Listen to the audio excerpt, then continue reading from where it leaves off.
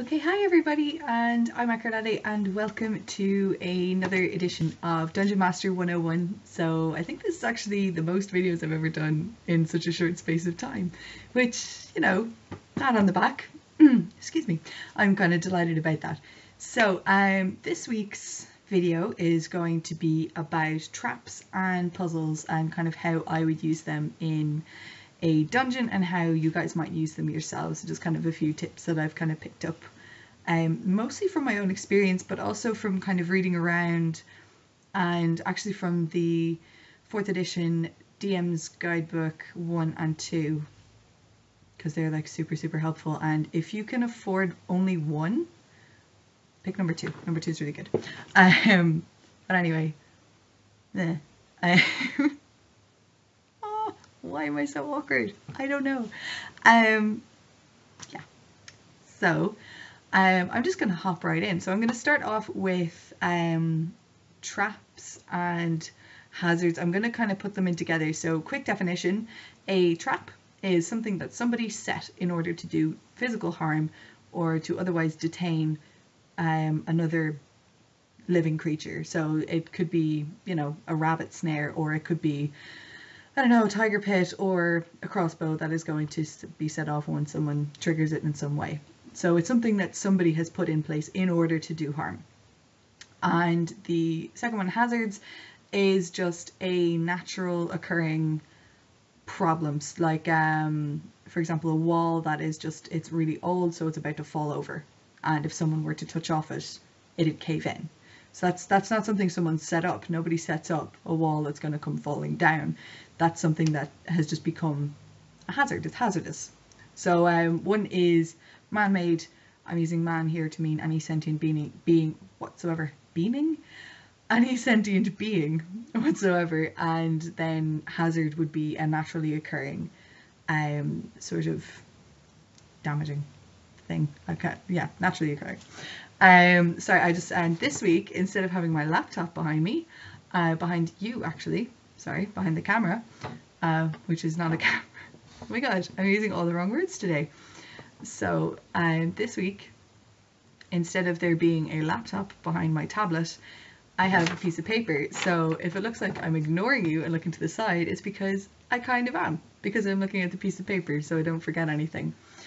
So my first tip when it comes to traps or hazards is, like with designing groups of monsters, you kind of have to keep things within the right type group. It doesn't make sense for example, a Lord's Manor to have a floor that's going to fall in.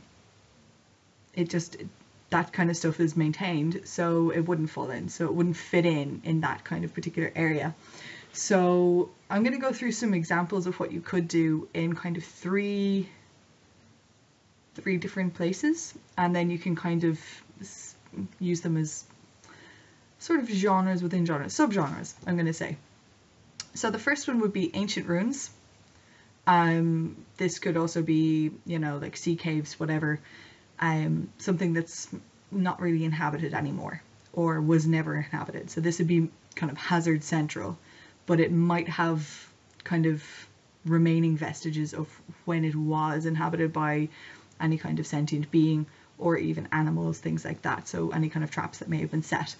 The second one is going to be a bandit hideout. That's going to be kind of poor people or people without a lot of resources, people that would be using things that they would be making by hand, etc., etc. And then the third one will be the Lord's Manor, which is someone who has money to burn.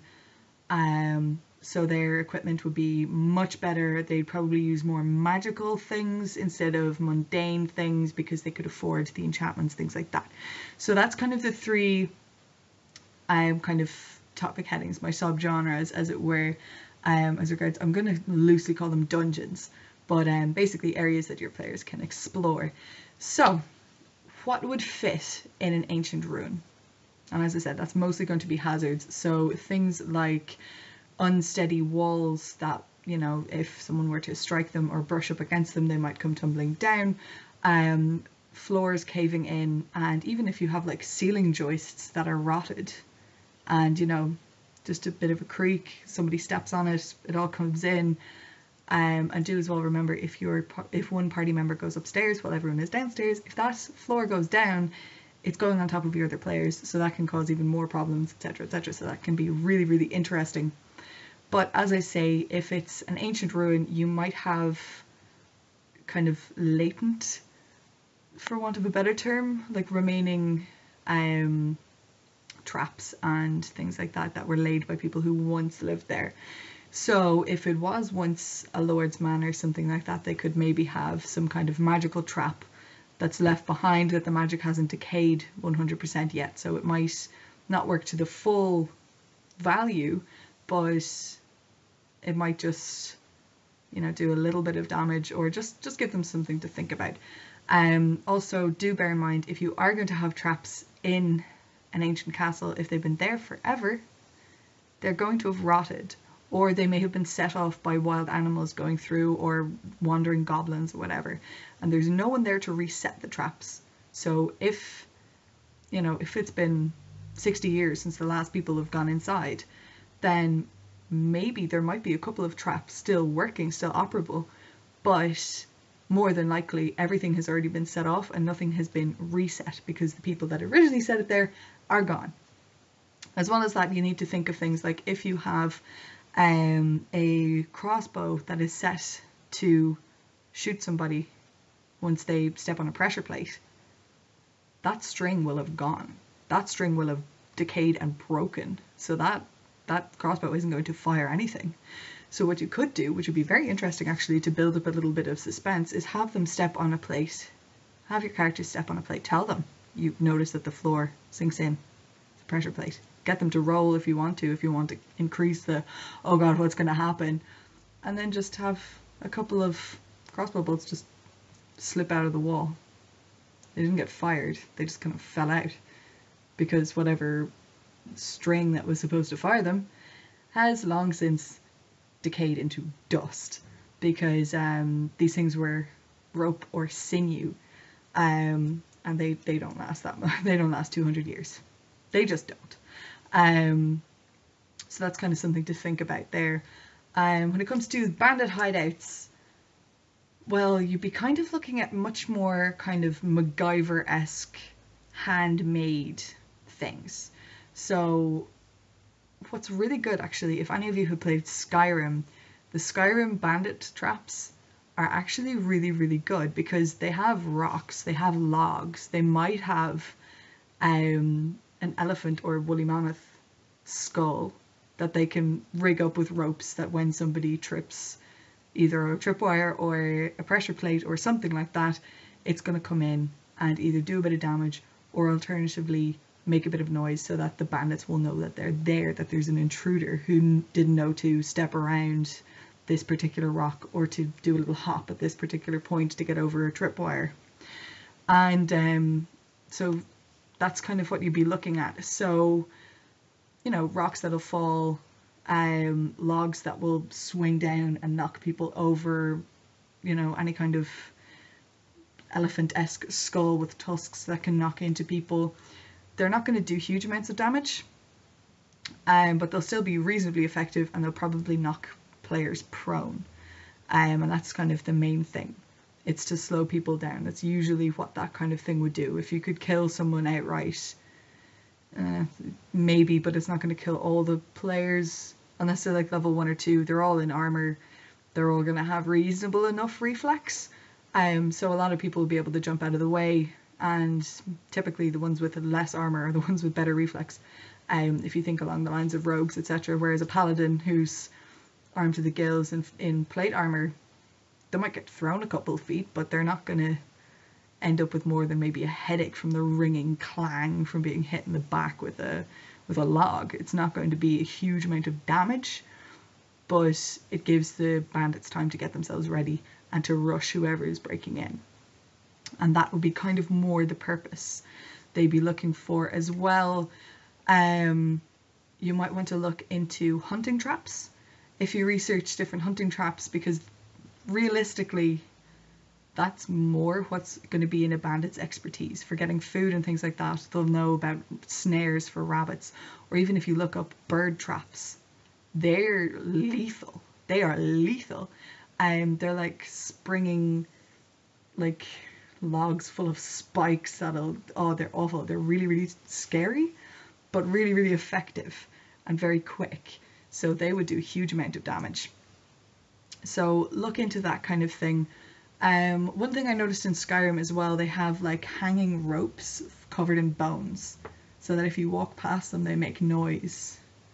And while that works, up to a point, bones do make a little bit of noise when they're dried out. They can be quite loud, but the sound doesn't travel very well. But think about what kinds of things bandits might come across, whether on people that they attack in the streets, or whether it's on the roads rather, sorry, or whether it's stuff that they have themselves. Think about that. What would they have that they'd be able to make noise? What if they had like a broken pot? Like if they'd worn a hole in the bottom of a pot? Well, it's still going to make noise. It's still essentially a metal drum. So if you have that hanging and a bunch of sticks and stones hanging, as soon as someone knocks into that, it's going to be crash, bang, wallop, really loud, really sonorous, really distinctive. You know, something like bones clacking together, that could be branches from a tree outside. It can be mistaken.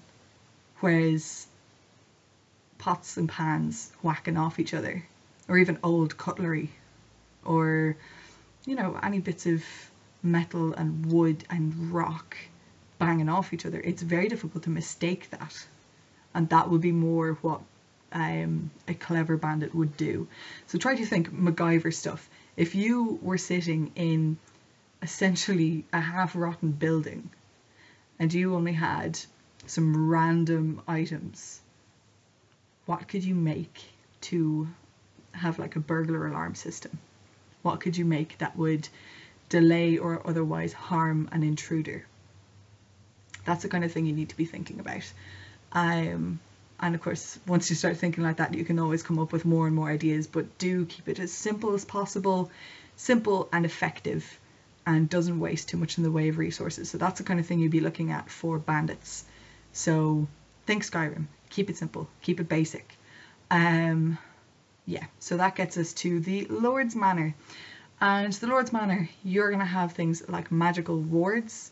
So if they recognize somebody that shouldn't be there, they'll go off and do whatever it is that they're going to do. So you can have like flame runes, ice runes, things like that. You can have something that just starts shrieking. Think like the books in the forbidden section in Harry Potter, when they open them up and they're not supposed to be there, the book starts screaming and screaming and will not stop. So have something similar to that, because that's why you would want this kind of protection in your home, is to know, not just to kill people in your house, but to know that something has happened and action needs to be taken. Similarly, you could have even something as simple as a golem posed as a statue, or rather a statue that is also a golem. And if they recognize someone who's not supposed to be there, if they realize that someone is not supposed to be there, they can spring forward and attack. Again, think Harry Potter when McGonagall sends all the statues to defend Hogwarts. To circumvent that, even if your players get wind that there's golems in the house, they could steal outfits from, you know, serving staff or from the Lord themselves, dress up as them and try to sneak their way past, essentially. And that kind of makes things really, really interesting, and that can make things really challenging, because how do you fight a golem without everyone knowing? That's the question. So that sets things to be really, really interesting. And as well, something that kind of came to me earlier when I was brainstorming for this video, what if they enchanted like wall hangings and tapestries? And so when someone who's not supposed to be in a particular area walks past, the tapestry will come down from the wall, wrap about the person's face and choke them until they're dead. That's a scary thought. And then it kind of can be that you need magic to deactivate the magic. You need a particular set of words. You need a particular ritual to be done before passing past, before walking past the tapestry, before like even entering the same room, so that the tapestry recognizes that, oh, you know what to do to get through this room, therefore you're supposed to be here, because only the people who are supposed to be in this room know how to pass through safely. And then you can have it even that if you, like if it was a higher level kind of party, if you were to cut or rip or tear the tapestry or whatever, the wall hanging in half, what if both of them could then strangle people, and then you have two people being attacked? Think like Fantasia, the more you cut it up, the more it can harm you, kind of thing. Like even when it's down to little fibers, you could inhale some and it could strangle you from the inside. That's creepy. That's really, really creepy. And the solution could very simply be kill it with fire. Or it could be a magical deactivation. Or perhaps it's just a case of prevention is better than cure, and you could be punishing your players for not doing the research before jumping into the job. Who knows? Who knows? It's kind of up to you how you want to use these. These are very much, you'd have to make up your own rules for them. My advice for doing that would be to look through the DM's guidebooks and find traps on the level that your players are on, or whatever level you want the trap to be at. And then just alter the description. Keep the same damage. You know, something that's similar enough. So asphyxiation is still a violent and awful thing. So if you had something like, I don't know, magical warding on a door, take that same damage, take the same damage die, and just change perhaps what defense you need. So perhaps you need fortitude instead of reflex, because you can't jump away from a tapestry falling. It's too large to do that. It's too big. You're only in a corridor or something. So fortitude, so that you can stay conscious longer. Or something like that. Perhaps you need to make endurance rolls in order to maintain your consciousness, in order to deal without oxygen for a long period of time, in order to continue fighting. Because maybe the tapestry doesn't let go after someone falls unconscious. And then, of course, you can make it so that every round they lose a d6 or a d10 of damage, or whatever it is. You know, you can make it a gradual kind of thing, like when you're swimming in certain video games, your health bar just goes until you're dead. So, I don't know. You can kind of decide where you're at, or where your players are at, and what would be fair and that kind of thing. Or you can make it completely unfair and make it like Murder City if you really want to. Again, it's sort of DM's prerogative, so that will be up to you. Though if you have any specific questions about that, by all means let me know and I'll do my best to answer those. So now, that's sort of what you could do. Now, sometimes people, or at least the questions that I get, are usually about the where should you put a trap, or how many should you put in a particular dungeon to crawl. And I'm saying dungeon as in area that your players have to explore or move through or whatever. So I would say that where actually answers the question of how many, because you do need to limit how many you put in. Because if there's a trap in every room, your players will go in really cautious, really slowly. Nothing will be trusted, nothing will be taken for granted, everything will be checked. And then there's no sense of accomplishment for you or them, because the entire building has now just slowed to a snail's pace, and it becomes very boring and very predictable. And the point of traps is not to be predictable. They're traps, you're not supposed to expect them. And if there's one in every room, and only one in every room, then your players will go, okay, where's the trap? They'll check all the doors, they'll check all the windows, they'll check all the random objects that you have strewn about, they'll check the floors, they'll check the ceilings, they'll check everything. And when they've found that one trap in the room, they'll go, okay, this room is clear. And then they'll search it properly. And then they'll move on to the next room. Okay, where's the trap? Check the floors, check the ceiling, check all the items and everything else. And it suddenly becomes just this training exercise. instead of something that's very real and immediate and exciting. It loses completely in translation if you don't have them, just a gentle sprinkling on top. But again, the where kind of answers the how many question. So when it comes to something like bandits, if the bandit hideout is going to be booby trapped, the traps are going to be at every entrance. So if there's only 2 entrances, then there'll only be 2 traps. Very simple. Then there may be, if they have like a loot room sort of situation, if they have an area that they dump all their stuff that they've stolen in there in order to be divided up later, that would be trapped. And then perhaps a 4th trap heading in towards the sleeping quarters, in case they don't hear someone coming in the entranceway. They'll wake up if they'll need one before the sleeping quarters to wake them up, to have them ready and prepared. Now, I'm not talking right outside the sleeping quarters. I'm talking maybe a 30-second walk away.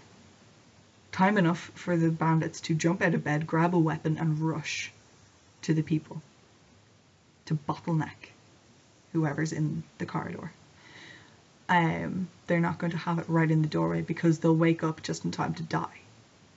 So placement there is quite important. And also, if it's placed in if a trap is placed in some random corridor or in the middle of a room for no reason other than you wanted to put one there, players are going to ask, what were they protecting? Because that's what traps are for. They're for protecting.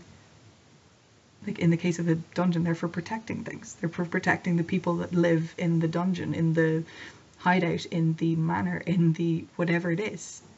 They're for protecting people. They're not for, just for the fun of it. Because that makes the middle of that room completely unusable for the rest of their lives. Because maybe no one will ever break in.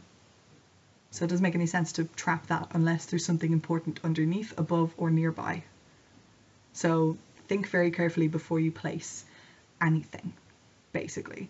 However, hazards can be liberally thrown everywhere, pretty much, once it makes sense for something to be collapsing or falling apart in some way, shape, or form. That's fine. That makes perfect sense. If the middle of a castle room is going to fall down, that's fine. That makes sense. If it's a ruin, that's fine. If it's a castle that's currently in use, that doesn't make any sense.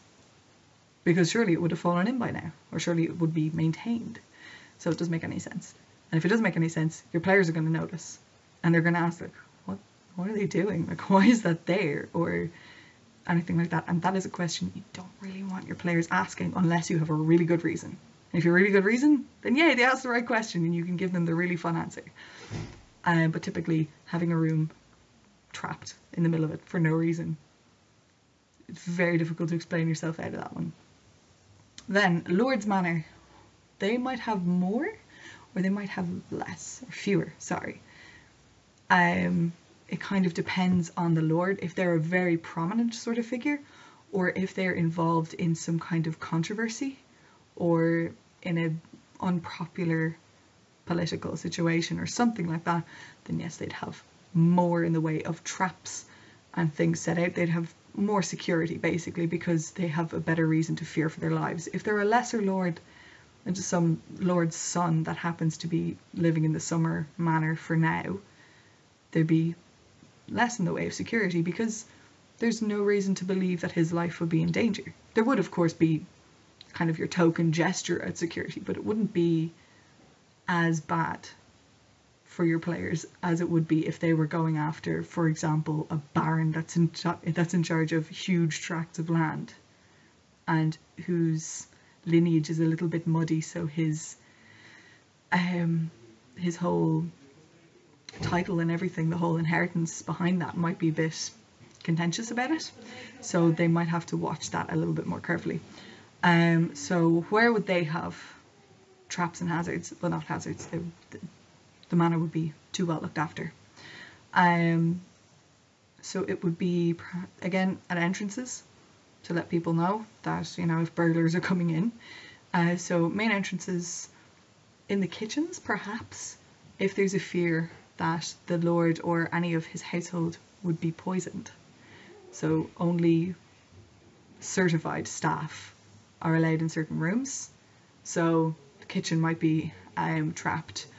If the family sleep on a particular corridor or off a particular wing, that would also be trapped to stop unqualified staff from entering. So of course the what's the word I'm thinking of? Of course the batman and the valets would be allowed to go through, and the scullery and like the maids and things would be allowed in to do whatever duties they need, but the cook wouldn't, because there's no reason for the cook to go into their sleeping quarters. There's no reason for the stable boys to be going into the sleeping quarters. There's no reason for them to be there. They're not allowed in there. The traps will go off and kill them if they try. Very simple, very, very scary sounding, but if someone's paranoid enough and have enough money, they'll be able to do that. Another place they could do that, if they have a treasury or some other jewel room, they could sort that out as well. They could have that trapped to stop people from entering. But regardless of what they have in their house or anything like that, you have to kind of measure that up to how paranoid they are or how real the threat to their life would be. Now, having a treasury trapped, that just makes sense. That's just financial, that's business. That's fair enough, because, you know, a stable boy doesn't get paid very much and they have to work really hard. And if they have dreams of entering a college or moving away to the city and making themselves well known or famous or finding their destiny, they may be very tempted by a room full of sparkling jewellery. So trapping that makes a lot of sense. But trapping kitchens and sleeping quarters, that's a little bit more paranoid. So I guess that kind of depends on the personality of the lord that you want to portray. So again, that will depend on your NPC in that situation. But my main kind of thing with placement, there has to be a good reason, because no one's going to go to that effort and to that risk without a good motivation. So if there's no real reason to believe that someone's going to poison you, there's no point in trapping your kitchen, because it just takes forever, because you're going to have to, one, pay some kind of sorcerer to come in to trap the doors into the kitchen, and there'll be of course the service entrance outside coming in, and then there'll be the door going into the rest of the house, and perhaps even the servants' staircase going up to their rooms, and that will all have to be trapped. Then you have to get in all the staff that's allowed to go in and have the sorcerer set the trap so that they can pass through without getting harmed, and set the trap so that the entire household can go into the kitchens without being harmed. And then you probably have to test it to make sure that it works and everything else, and it'll be really scary, and it'll really, really cost a lot of money. And unless you have a really good reason to spend that kind of money, time and effort, it's just not going to happen. Nobody would do that unless they were mental. And again, that's NPC personality. You need to be very sure of what they want and what they believe. And excuse the shouting in the background, my dog is apparently misbehaving. So now, the next question is just sort of me trying to give you the fullest amount of information I can, or at least the fullest amount of advice as I can give at this point. More specific questions, I can give more specific answers, but this is just sort of a talk about traps and puzzles, so it's a little bit more difficult. So why would we as DMs put in traps or hazards into a place? And the first answer that I could come up with to that is that there's a sort of a pressure or an expectation that there would be.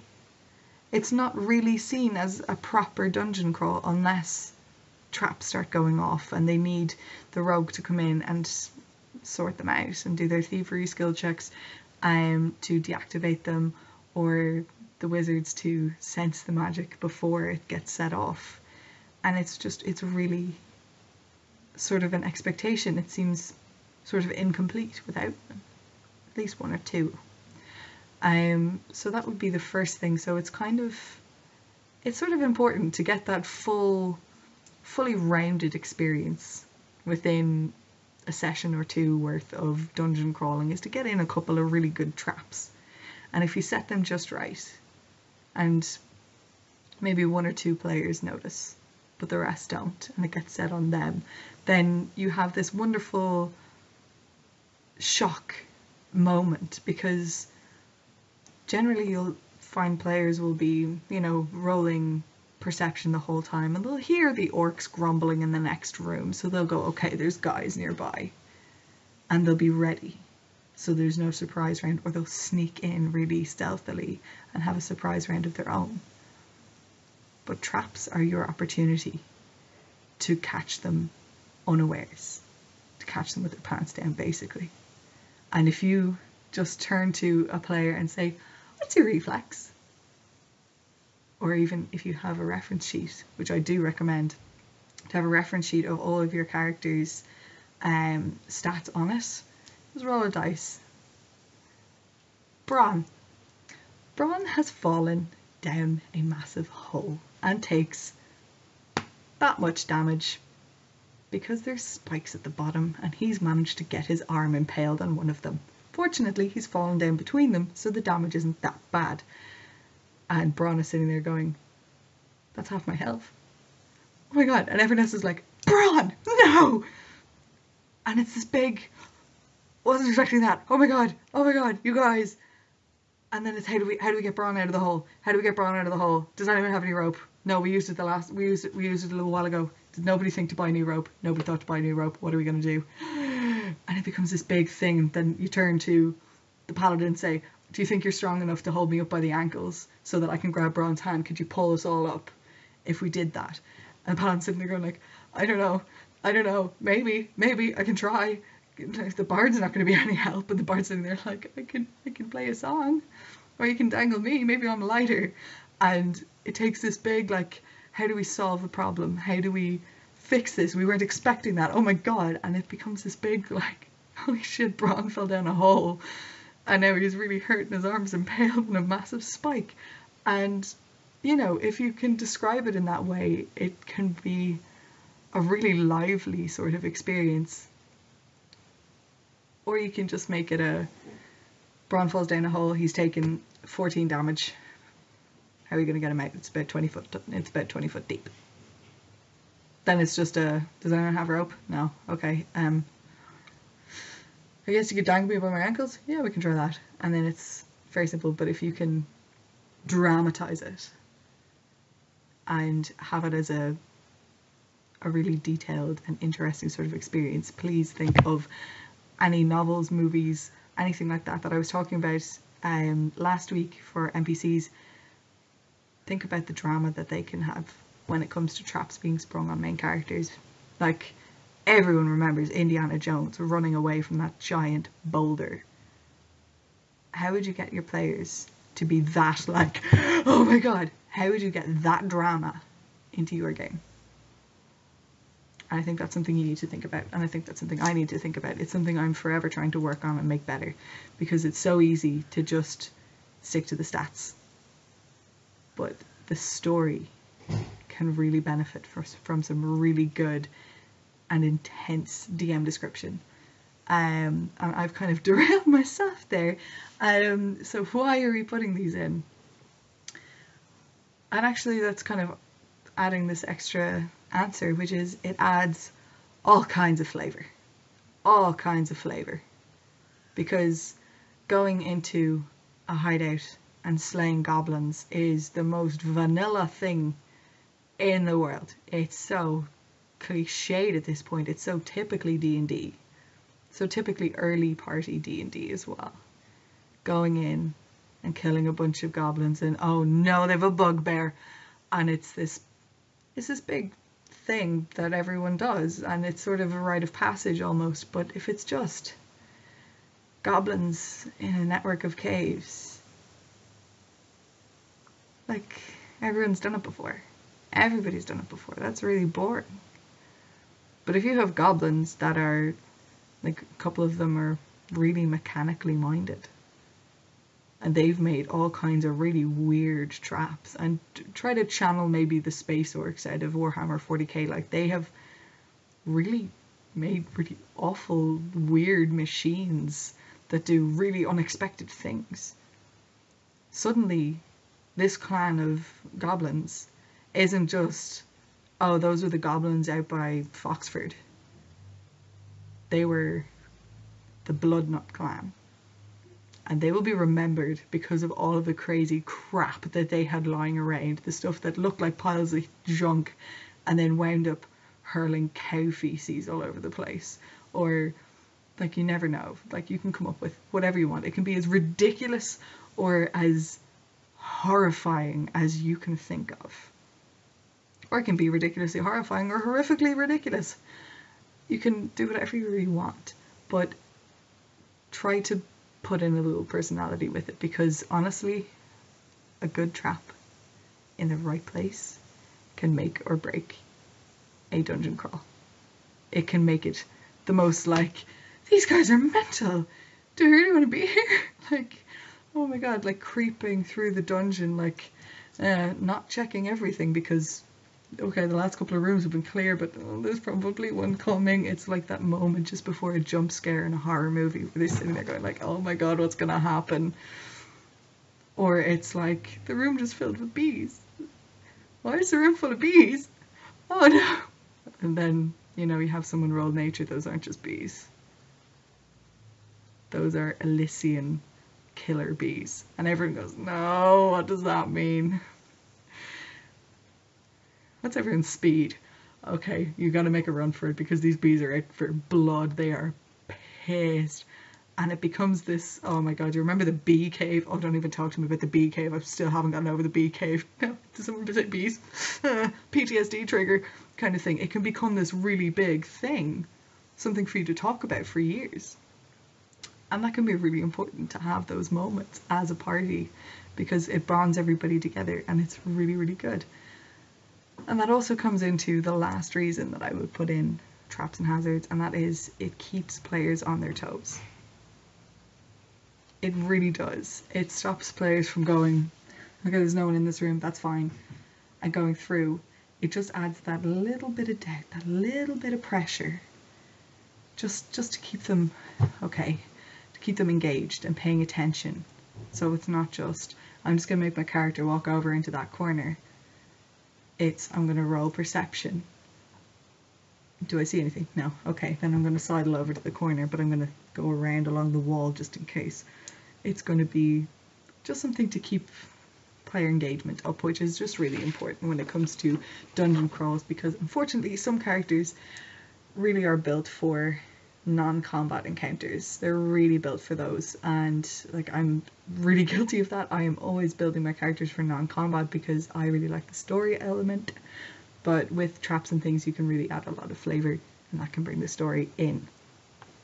So I'm thinking that this video is getting really long, so I might just have to do a part 2 when it comes to like puzzles and things, because this has gone on for ages. I think I have like 40 minutes of footage now. I'm not sure. Yeah, I'm gonna have to call it here, guys, because puzzles is going to take me a bit as well, because I quite like doing puzzles. I'm hoping that you guys will be interested in hearing about how I would deal with puzzles as kind of a part 2 to this. It will probably be a shorter video, I'm not sure, but hopefully that will be soon. I know I have a bit of downtime in the middle of this coming week, so hopefully that will allow me to do even just a short little video about puzzles. Next weekend is my cousin's wedding, so I won't be able to make a video then, but hopefully the week after I will have something up for you guys.